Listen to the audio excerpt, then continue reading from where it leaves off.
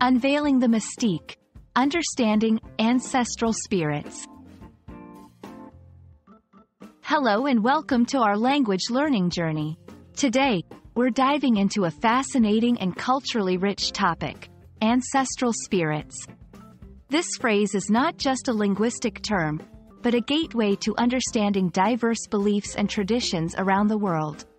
Whether you're a language enthusiast or a cultural explorer, this video is designed to enhance your understanding and usage of this intriguing concept in English. The term ancestral spirits refers to the spirits or souls of deceased ancestors. These are often regarded as protectors, guides, or sources of wisdom in various cultures. The idea is that even after death, our ancestors continue to have an influence on our lives. It's a concept found in many societies globally, transcending geographical and cultural boundaries. Understanding this term also opens a window into how different cultures view life, death, and the afterlife. Ancestral spirits are not just a part of folklore. They hold significant cultural and spiritual importance.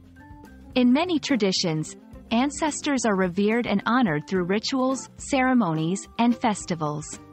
This reverence reflects the belief that ancestral spirits can provide guidance, blessings, or even protection to the living. For instance, in some Asian cultures, there are annual ceremonies specifically dedicated to honoring the ancestors, showcasing the deep respect for this concept. The phrase, ancestral spirits, is also prevalent in language and literature. It's used to convey a sense of heritage and continuity. Writers often use this term to add depth to their narratives, connecting characters to their roots and heritage. In everyday language, it might be used metaphorically to express a deep connection with one's past or heritage. In learning English, understanding phrases like ancestral spirits enriches your vocabulary, especially when exploring literature, history, or cultural studies. It's also a great conversation starter for discussing beliefs and traditions. When you come across this phrase, think about the context. Is it literal, metaphorical, or symbolic?